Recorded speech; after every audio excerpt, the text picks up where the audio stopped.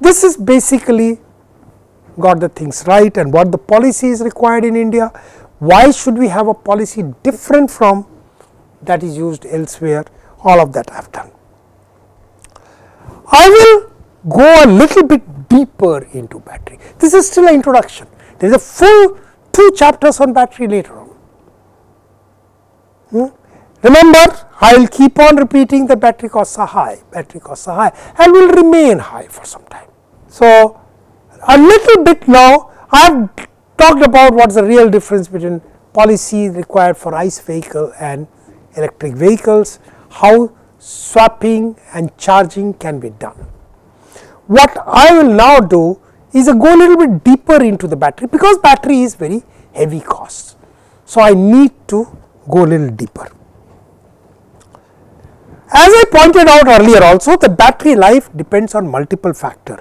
Life is number of charge discharge cycles before I have to replace the battery. That is the battery life. The first thing, it depends on battery chemistry used. So, newer battery chemistry starts giving me better life. But remember, anytime you want higher life, costs will be higher. So, you can get, let us say 800 cycles, the cost will be certain amount. You can get 1500 cycles, cost will go up. You want 3000 cycles, cost goes up even further. So, number of charge discharge cycle depends on what is the kind of battery, what is the battery chemistry that I use. The second thing is rate of charging discharging. I pointed out, whenever you charge fast, it impacts the life of the battery. Ideal charging time is 5 hours, 6 hours, 7 hours. Then you get the maximum life, and you charge at 25 degrees centigrade or close to that. But in reality, that is not always possible. So, to that extent, rate of charging discharging that I will use, not just charging, discharging also. And discharging very often cannot be 7 hours. I probably, at times I will start discharging faster. I will define what is the, how do you calculate this rate of charging. As I told you, temperature, it depends on the temperature. Ideal is 25 degrees centigrade. Battery always behaves best at, lithium ion battery best behaves at 25 degrees centigrade. Above 25 degrees centigrade, number of cycles reduces. Below 25 degrees centigrade, number of cycles reduces. Best life is at 25. So, I will say between 20 and 30, by and large you get good cycles. Above 30 it starts going down, 35 slightly down, 15 it is slightly down.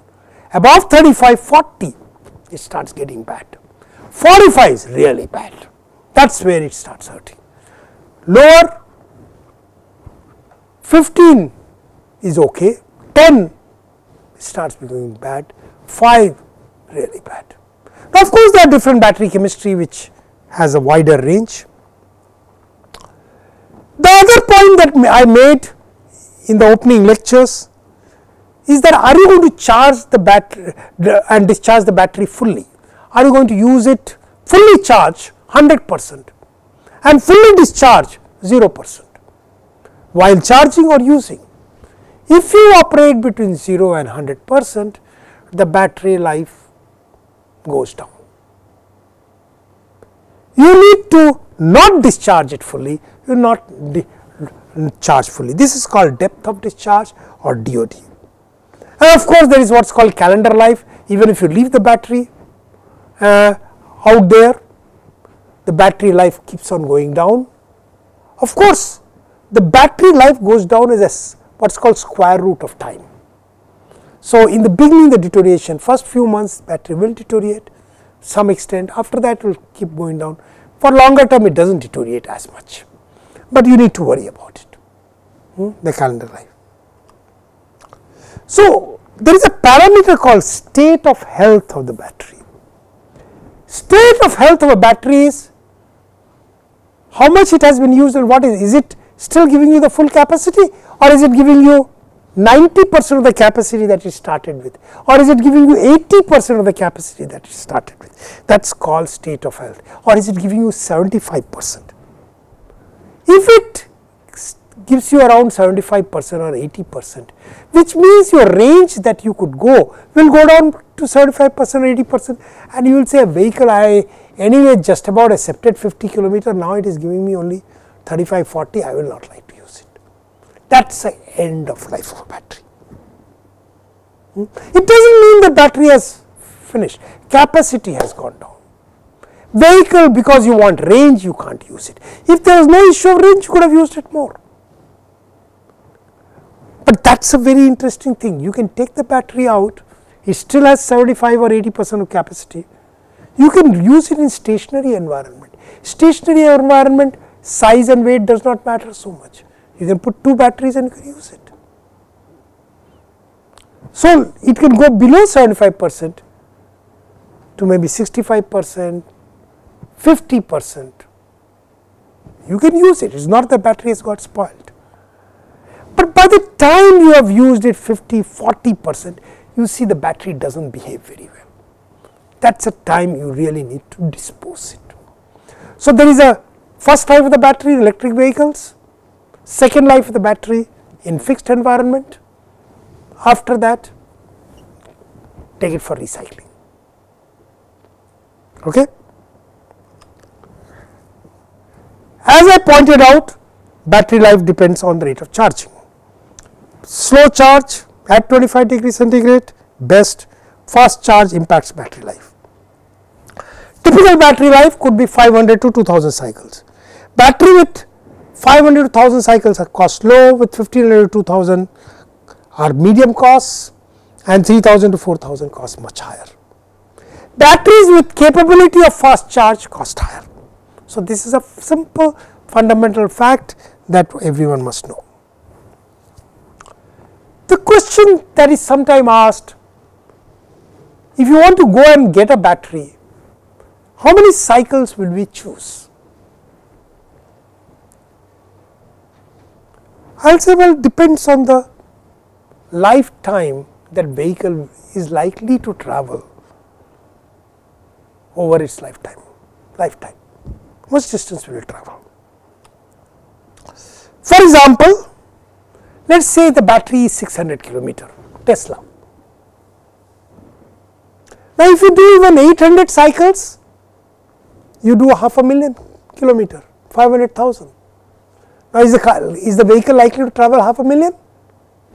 Unlikely, you are going to replace it. In that case, 800 to 1000 cycles is enough. So, Tesla uses batteries which are low number of cycles, 800 to 1000 cycles. Initial cost is very high, range it gives you very large, as long as you can pay high initial cost, the cost of battery is relatively less, because only 800 to 1000 cycles, and occasional fast charge is also okay, because instead of 800, even if you get 600 into 600 is around 400,000, 350,000.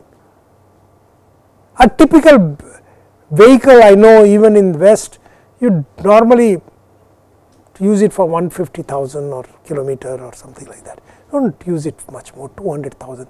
You sell it. I remember I used to buy old vehicle when I was a student there, which had 150,000. So, I will use it for another 50,000, second use. So, 350, 400,000 is enough, and therefore, 800 to 1000 cycles is enough. But suppose my own vehicle, I have an electric vehicle, I am using for 5 years, that is a 100 kilometer range.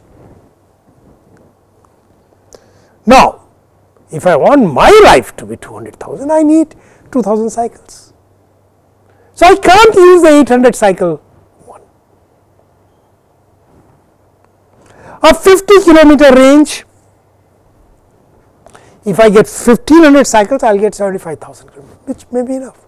So, even how many cycles one need depends on the kind of vehicle, but very often these questions are commercially, of course, you will understand when you buy, the person who sells understand. Very often the government officers, the policy makers do not understand that. Policy makers have big lacuna, they do not understand that. So, a 600 kilometer, even with occasional fast charge, and sometime even 10 minutes charge. Battery is expensive. 100-kilometer range car with similar fast charge would only charge 25 kilometers. That is a very interesting thing. That is another thing. One said, well, you have a fast charger which charges in 1 hour, but it charges a full battery in 1 hour. Now, if you have a 600-kilometer Tesla car, you do not have to charge, you have run out of battery, you do not have to charge it fully. You charge only 150 kilometers in 15 minutes, and you say in 15 minutes I have been able to charge and go forward, because 150 kilometers is quite a bit. You may not need more time, more, because you are going somewhere, you have already traveled 400-500 kilometers, 550 kilometers. Now you are worried about your distance is slightly higher, longer, you charge and it is okay. Now you can't do this if my battery is small. Battery is small because I initially did not want to spend too much money, 100 kilometers. If I charge for 15 minutes, I will get only, even with the fast charger, only get 25 kilometers. Again, these intricacies are not understood. People advertise, and our government also say, I want a fast charger which can charge in 15 minutes. They are also not using anything extraordinary, just that their 15 minutes is 150 kilometers, because they have a large battery to begin with. So, these are the questions that one has to do, and I have given you a home assignment, and in this I have told you how do you effectively compute the cost of usage of 1 kilowatt hour battery.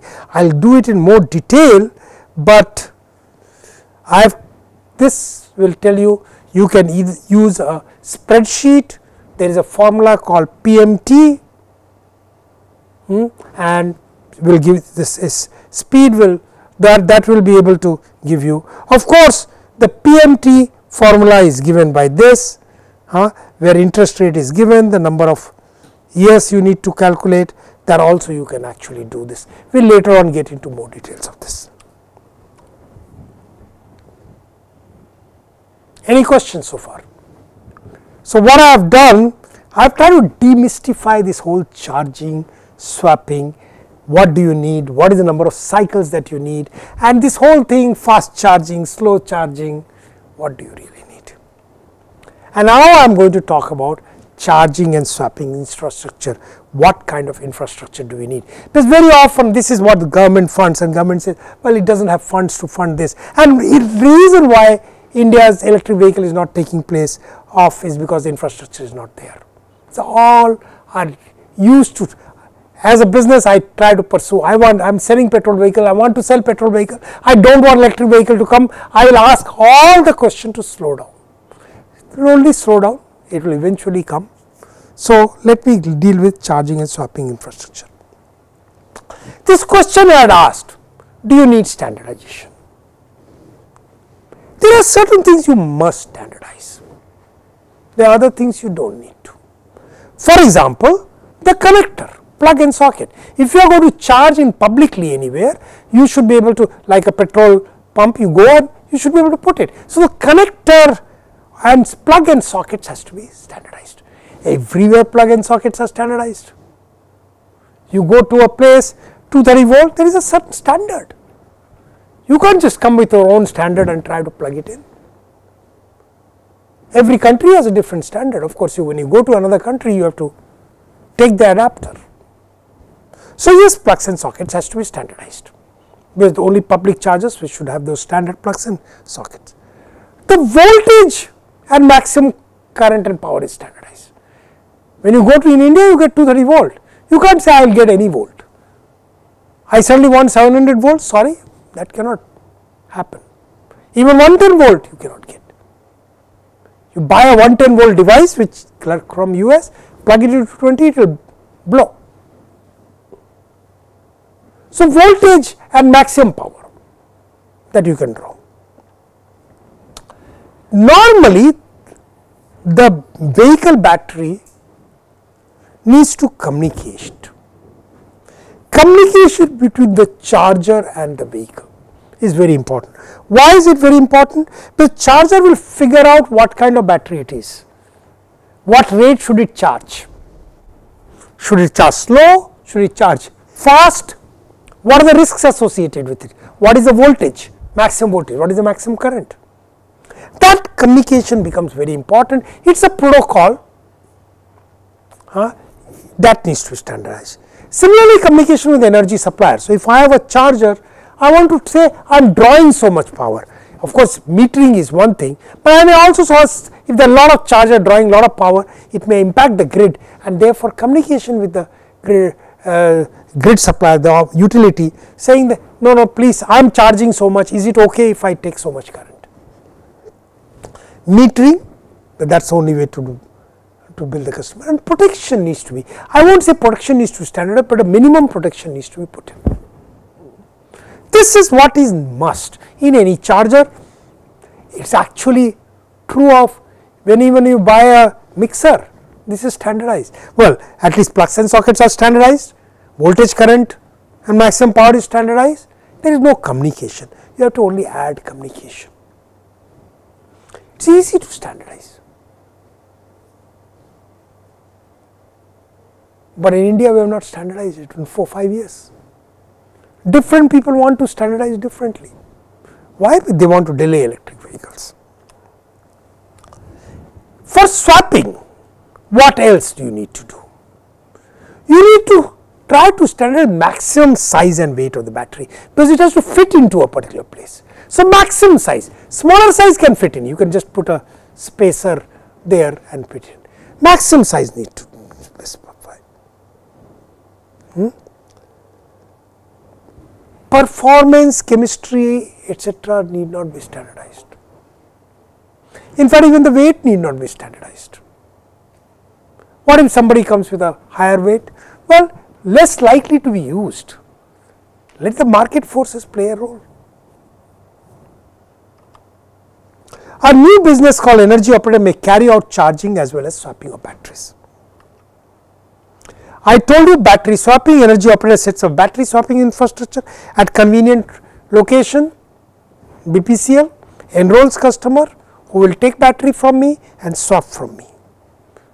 We will swap a discharged battery with charged battery at multiple location.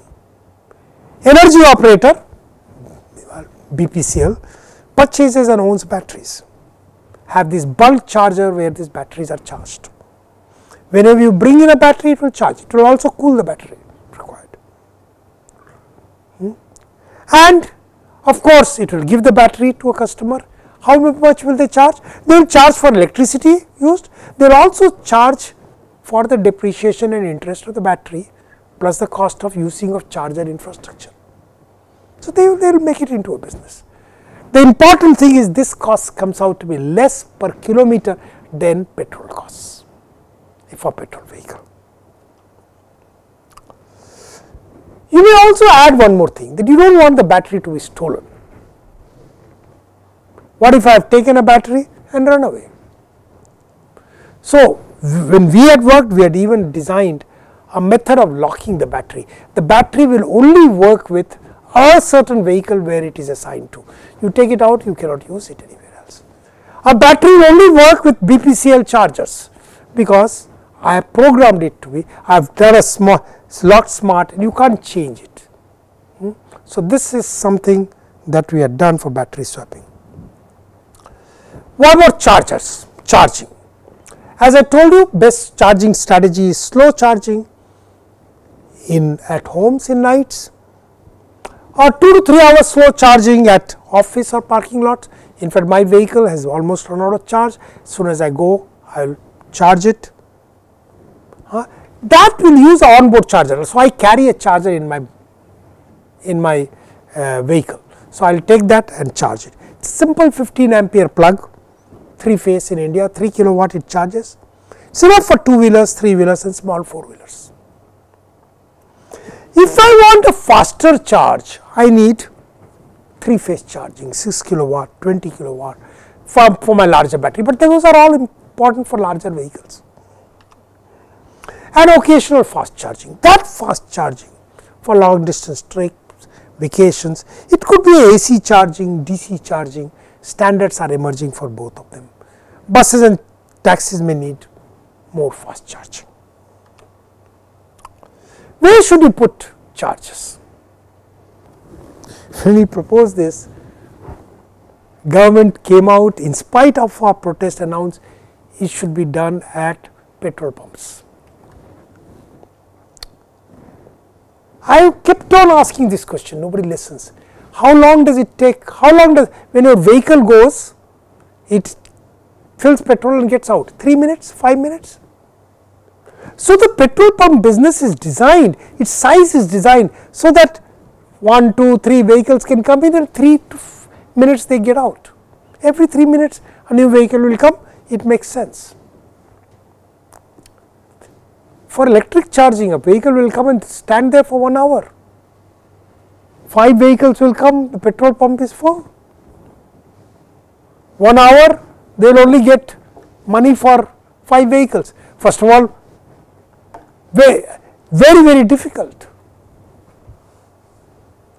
So petrol pump is a wrong place to charge, even fast charge, even for 1 hour, forget about 5 hours.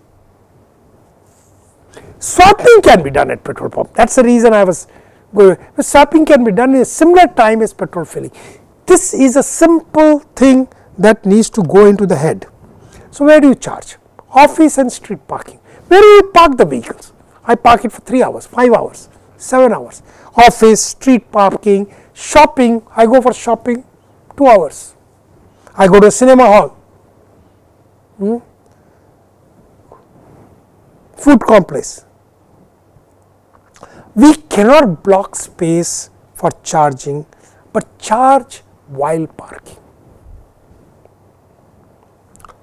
What kind of public chargers? You can have both slow and fast, and you can put that. So you go, if you are going to charge, you take only that parking spot where there is a fast charger, otherwise do not take that. And similarly one can do for street parking where one does.